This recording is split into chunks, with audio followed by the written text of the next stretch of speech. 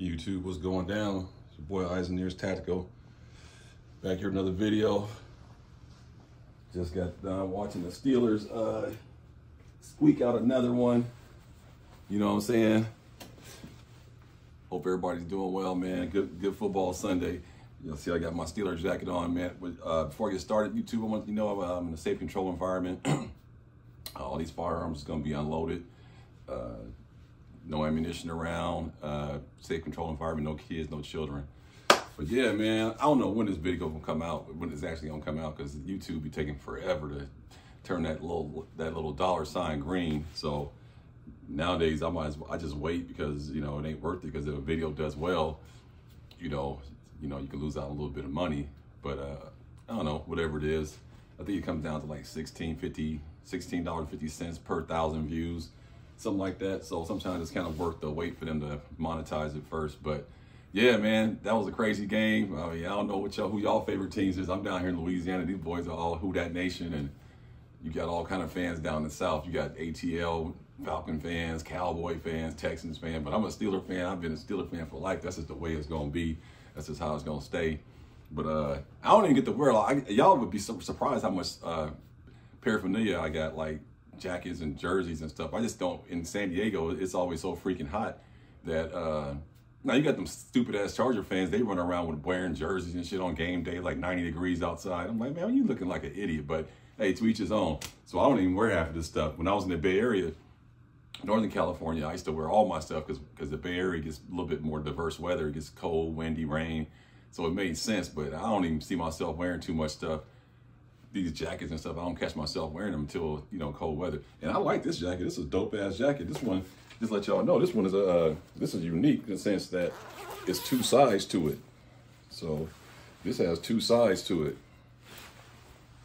Let me get my mic so I don't lose audio. But yeah, this has my wife got this for me like for Christmas a few years back. So it's the black side. See, there's nothing back there, but you get the logo on the sleeve. And then this sleeve, you don't have anything on it. But then when you reverse it, you get the cool. I mean, I got a couple of fits to it, and this is clean right here. So then you got this one. So you can wear it two ways. That's what I like about this jacket. You can wear it two ways. Depends on what you wearing that day. You can fit yourself out pretty clean. So you got this side too. Let me show you how that look. So that's how that look on the other side. It's pretty clean. Steeler Nation, you know what I'm saying? So pretty cool jacket. I like that. They surprised me with this on that Christmas. I was like, damn, I didn't even think I was gonna get something like this. But yeah, Steelers looking good. Coach T got them playing hard. We got the two quarterback system going. Russell Wilson. I'm not really a big Russell Wilson fan. I'm from the Bay Area, so I grew up with I pretty much watched Marshawn Lynch and Aaron Rodgers and Deshaun Jackson when they were all at Cal, UC Berkeley, and so I know some people that know Marshawn personally, and he can't stand Russell Wilson and Dana Bevel, Pete Carroll, them up. They did him wrong. They did beast mode wrong, man, like in the Super Bowl. So, and it's another story. I'll tell you another story behind it. I got some facts on like how that went down.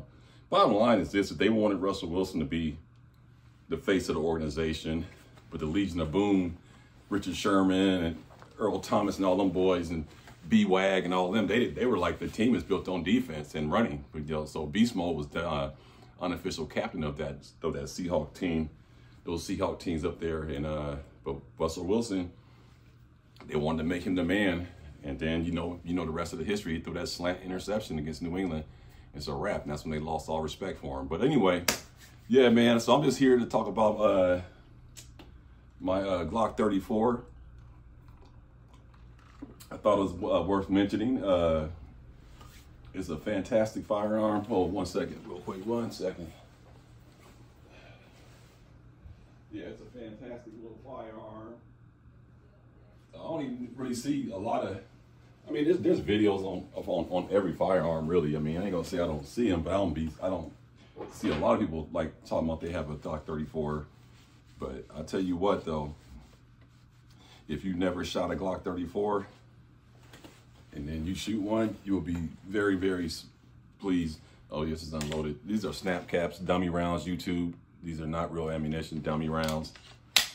But yeah, this is Glock 34, and yeah, man, it's an awesome firearm. You know, I bought it really because I was gonna get into competition shooting, and I haven't really got a chance to get into it really. But I thought, like, hey man, but even not in competition, it's still overall, it's a great pistol. And I eventually would get into competition shooting, but I just didn't have time because now I'm not coaching no more. I got plenty of time. But it's a great firearm. Got the cutout slide right there, that long barrel, so your accuracy is pretty spot on with this thing right here. This is kind of it has a lot of upgrades that come in with this one, better trigger, all that kind of stuff. So, I mean, you're super accurate. I did put some upgrades on the extended controls and chromed them out a little bit. And this is a Dawson Precision flared mag well right there. I don't know if I can see that, but yeah, man. Yeah, this is a great firearm, very accurate. I mean, pretty much where you point it, the bullet's gonna go there. It ain't no complaints at all about this gun. And this is a full slide, so you get the full grip. So you get a really nice purchase on this thing. And yeah, this is just a great firearm. And I just bring it up because I don't really shoot that much, you know, especially since I moved. But because I was really shooting all my other guns a lot. But I'm gonna start shooting this a little bit more, just because of the fact that it's super accurate and it's fun to shoot. And just kind of had it in a safe, just kind of sitting around waiting to go get into competition. And that's why I bought all those mags. And I'm kind of mad now because now I'm in Louisiana. These are 10-round mags, Glock 17 mags. And I had bought all of them for the competition, bought 4 of these. And so now I got to get 4 more full because I want the max capacity. But no big deal. In competition, you can shoot 10-round mags. It's no big deal. But yeah, man, let me know what you guys think about the Glock 34. I think it's one of the least talked about Glocks. You don't hear much about it. And it's not because it's not good. I think part of the reason why is a longer slide. So it's not ideal for concealed carry, but I'm pretty sure there's somebody that's gonna chime in and say, oh, I carry my Glock 34. And probably it'll be good like in a cold weather state when you're wearing jackets and hoodies, because you can just put this in your holster, you know, wear it outside waistband, but still be covered. But it's a fantastic firearm, super accurate. I mean, it's got a great trigger. Oops, it's got a great trigger. YouTube, this is a dummy round. I just want to let y'all see this trigger. This thing is pretty good, man. Like, so here you go. Let's get your take up right here. So there's a take up. There's the break. And then here's the reset. I mean, it's a really nice trigger. It's a really nice trigger. Let me do that again. So here goes the, here goes, oh, let me get, okay. So here goes the take up right here. Not much take up, not bad. Break. Then here goes reset. Yeah, so this is one of the better Glock triggers that come stock that they make, and so that was part of the allure. Just a really nice trigger.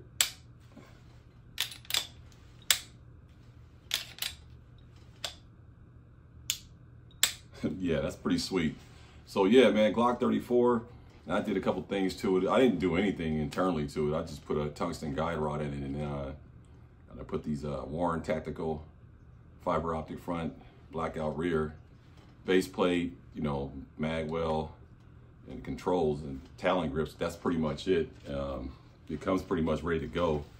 It's a really nice shooter though, man. And what I like about it is that you know, even if let's say you did carry this, you'll be super confident pulling this thing out and getting on target super quick. Because that long slide, when you press out, it's just like, bam, it's like right there. So when you squeeze that trigger, the bullet's going right where you want it to go. It's not really that heavy either. When I first got it, I was tripping. I was like, damn, this is gonna be heavy, but it's not really that heavy. There's no ammo in it right now, but it's not heavy at all, man. But it's one of the least talked about Glocks that when you watch all the videos and stuff, you know all the usual suspects, the Glock 19 and 19X, 43X, all those guns. And just don't really hear anybody talking about this. I did shape off the finger grooves right there. Cut that down so you don't get that Glock knuckle. I did that to pretty much all my Glocks. So not all of them, but most of them. But yeah, I don't really mind the finger grooves, but it's just a little bit better for me. So I clearly don't have a problem with, because this is Gen 3. So, but yeah, man, let me know what you guys think about Glock 34. Do you know anybody who has one, or did you know, have you shot it before? Or what's your competition pistol? Because this is kind of like when I do start competition shooting, this is going to be the one I'm going to use. So let me know what you guys think. Yeah, man, Glock 34, just don't talk about it too much. And I promise you again, if you went and shot this thing, you would want to buy it. It's just that accurate. You can go to Hickok 45. He raves about the Glock 34. He has a couple of videos on it. He said it's one of the best shooting pistols that Glock ever made. And like I said, it's for obvious reasons, because of that long slide. And then, you know, you got the cutout. So it just knocks down the recoil. There's no recoil with this at all. I mean, when you're shooting this, it's just like, you would think you're shooting a 22 when you shoot this. So I can imagine if you suppress this, that thing would be way out there. But yeah, this is a pretty badass pistol right here. It's one of my favorite Glocks. I like all of them, but this is definitely one of my favorite Glocks. It's just a really nice pistol, man.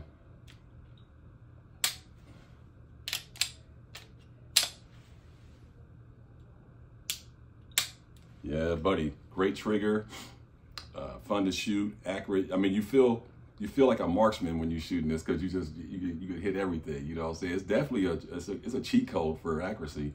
You get a Glock 34, even if you're not even an accurate shooter, you gonna be accurate with this for sure, man. But I just want to just bring that up, man. Like the Glock 34, great pistol, good for multiple applications, not just competition. This could be a duty, you know, this could be home defense if you want. The big brother of this is the Glock 35, 40 cal. And then they got the, I want to say it's the 45 ACP, Glock 41. Not really too sure. But let me see. Wait, is it Glock 41 is the 45 ACP version of this? Glock 35 is the 40 cal. Yeah, Glock 41. The Glock 41 is the 45 ACP version of this one, and then the Glock 35 is the 40 cal. Now you can buy the Glock 35 and just buy a 9mm conversion barrel, and you can have both in one. But you know, I just went for the Glock 34. By the advice of a couple of guys I was talking to, they were just like, "Nah, man, just get the 34." So I'm glad I did get it. I ain't upset about it at all. It's a little pricey though. This is one of the higher end Glocks. These long slide versions, they're a little bit more higher price point than their micro compact or subcompacts. But yeah, man, I'm just gonna let you guys get out of here. I just want to bring that up. Glock 34. I was just cleaning my guns, and I said, hey man, I ain't shot the Glock 34 in a minute.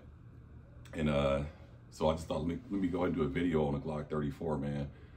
But yeah, man, pretty sweet pistol, man. Very accurate. Let me know what you guys got, as far as like competition shooting, or what's one of your, yeah, maybe competition is what's your most accurate pistol. I'm sure it's gonna be a 9mm, more than likely, just because of the low recoil, you get better shots. But yeah, man, let me know what you guys think about the Glock 34. Steelers in the house, baby. We running it first place. I just realized that was our first division game this year. Some teams already got 3 division games already played. That's crazy. But yeah, man, let me know what you guys think about my Glock 34, and drop some comments about your most accurate pistol that you shoot. This is by far the most accurate pistol I have. Like, they're all accurate, but the one I shoot the best with is this one. Clearly, not even close. This is a fantastic pistol. And yeah, I love it, man. So let me know what you guys think, man. At Glock 34, have you guys shot one before? Do you know anybody that has one? What's your thoughts on the Glock 34, man? It's a pretty cool little pistol, man. Hey, go Steelers. Like, comment, subscribe. Stay blessed, everybody.